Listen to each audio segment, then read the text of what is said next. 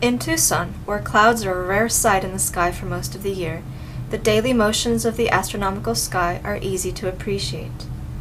In this lesson, we will look at how the sky above us changes on a daily and hourly basis. With things moving around so much, sometimes it can be hard to find a particular object on the night sky, so we will discuss ways to orient ourselves in the sky, for example, by looking for familiar shapes, and by looking at and interpreting maps of the location of the stars. Some of these daily motions and changes are very obvious. Here is a video of the Catalina Mountains taken from the U of A campus, spanning the period from just before sunrise to just after sunset.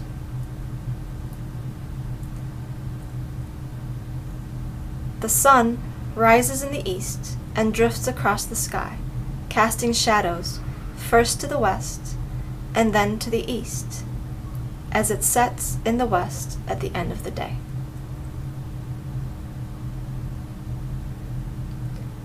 The sky brightens when the sun comes up and darkens when it sets, at which point stars appear in the night sky. Where do the stars go during the day? They are still there in the sky. We just can't see them because the sky is too bright. What makes the sky so bright? That light comes from the sun, of course. The sky is bright when the sun is up and turns dark when it sets, but the light doesn't come from the sun directly. Imagine the sun emitting light in all directions, and an observer a certain distance away. The only light from the sun that reaches this observer is that which travels in a straight line from the sun. And an image of the sky would look like this image here, where there is a bright source of light in the center, surrounded by darkness. Now, instead, consider what happens when light from the sun encounters the Earth's atmosphere. Some photons travel uninterruptedly, such that we still see the sun very clearly through the atmosphere. Some of the photons encounter molecules in the atmosphere and are scattered. In other words, they are absorbed and re-emitted in a different direction, so that their original paths are changed. Some of those scattered photons will be deflected back towards the observer, which makes it look as if there is sunlight coming from all directions, and not just the actual location of the sun. In this case, the observer's view looks more like a central, stronger source of light, representing the photons that reach us directly, immersed in a background of deflected sunlight. Of course, what we actually see in the sky looks more like this. You will understand why when we talk about the physics of light and color later in the course. The amount of scattering depends on the density of the molecules. When we ascend above the Earth's atmosphere, for example, if you were to take a ride on the space shuttle, the sun would just look just as bright, but the rest of the sky would get darker and darker until it becomes as black as night and the stars come out during the day. The picture on top of the screen is taken from the International Space Station, orbiting 200 miles above the Earth's surface. It shows the sun setting behind the Earth's atmosphere. The dark circle below the atmosphere is the Earth in shadow. The black part above the atmosphere is space, where molecular density is too low for any light to scatter. I particularly like this photo because it shows how much the atmospheric density varies with height above the Earth's surface. As the density goes down, the amount of scattering is decreased, and the brightness decreases in step. It also shows just how dispersive the atmosphere is. All that blue light comes from the tiny source of light in the center, the sun. Lastly, it makes it very clear just how thin the atmosphere is. It's hard to define an edge for the atmosphere since the density goes down slowly, but a reasonable number for the height, within which you'll find 99.9% of molecules, is about 60 miles. Compare that to the 8,000 miles that comprise the Earth's diameter. But for now, let's ignore the effects of the atmosphere. In fact, let's ignore the sun, moon, and all the planets altogether, and concentrate on the distant universe.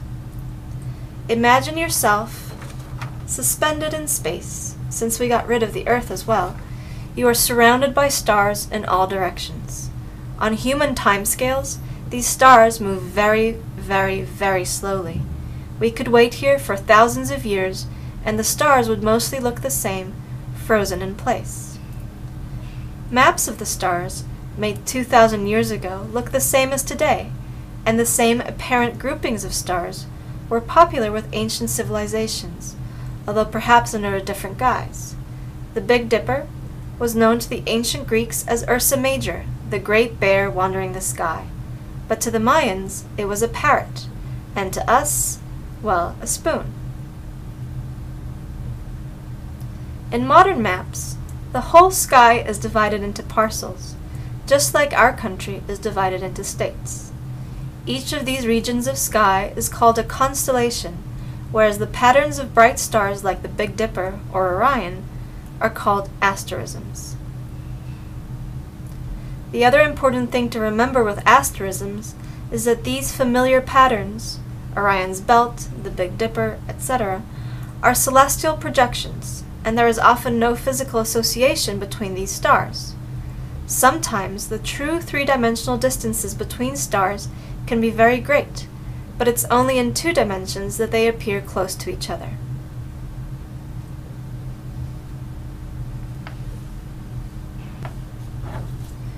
But back to you. Floating out there in space, you look lonely. Let's bring the Earth back under your feet. On the surface of the Earth, at any time you can only see half of the universe.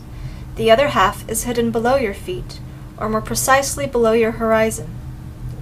What half of the Earth you see depends on where you are on the surface of the spherical Earth. We will continue to ignore the sun, moon, and planets, but now let's start moving the static universe. Let's spin our Earth up so that it rotates about its axis once every 24 hours. For an observer rotating with the Earth doesn't seem to move, but rather the stars appear to move in the opposite direction. This is an example of relative motion. Just like a person on a train sees the landscape whooshing by.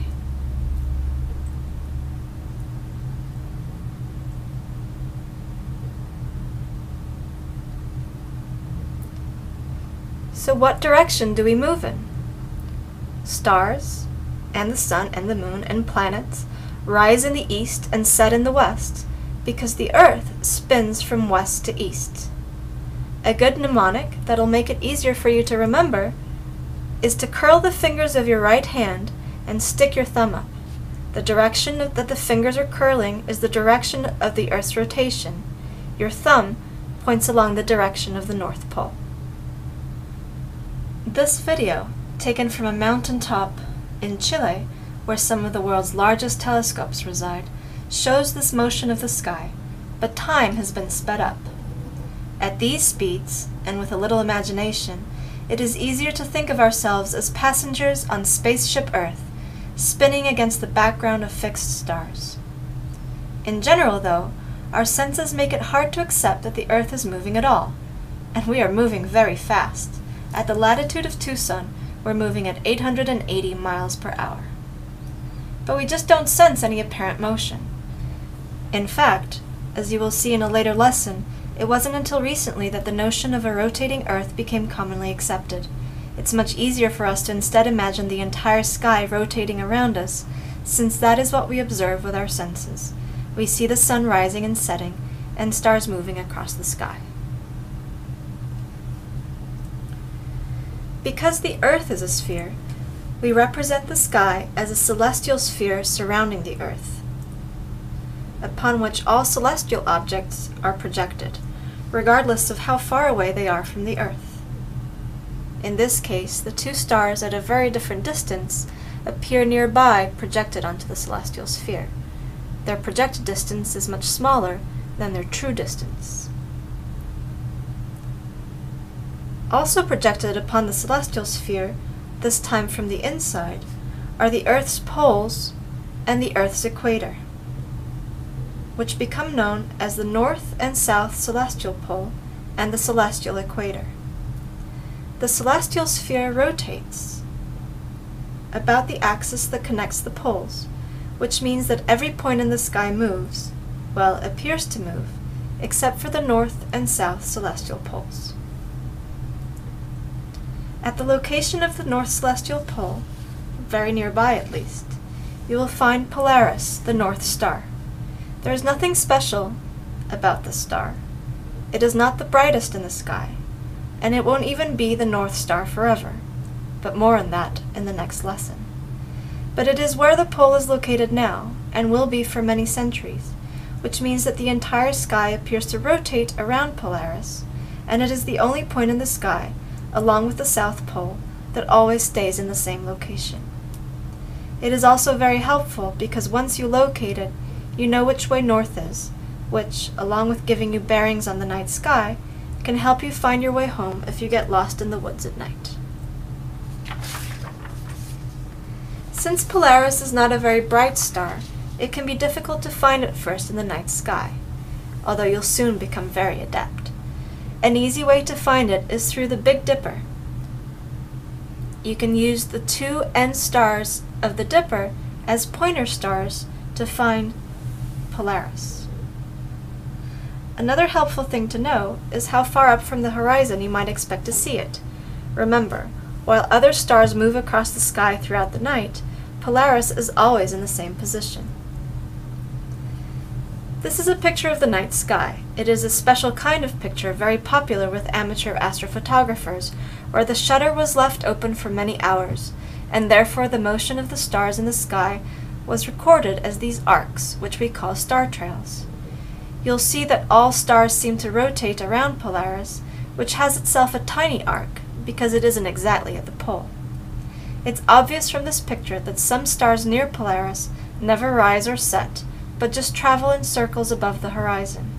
These stars are called circumpolar, and the fraction of the sky that is circumpolar is naturally going to depend on how high up the pole is from the horizon.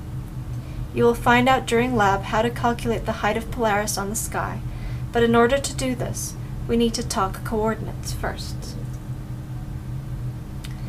There are many different ways of specifying the location of a celestial object. The one we will mostly use throughout this course is the altitude-azimuth system, which relates the position of a star to an observer's local horizon. The altitude of a star is how many degrees above the horizon it is, anywhere from 0 to 90 degrees. The azimuth of a star is how many degrees along the horizon it is, and corresponds to the compass direction. Azimuth starts from exactly north, which is 0 degrees azimuth, and increases clockwise.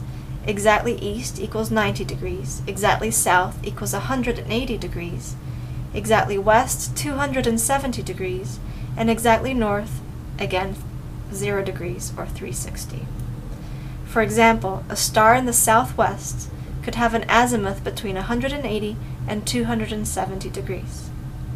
Since stars change their position with respect to your horizon throughout the night, their altitude-azimuth position changes. Also, observers at different locations looking at the same star will see it at a different altitude-azimuth position. So along with the alt-az angles, you need to specify your location and the time in order to uniquely specify the star's position in the sky.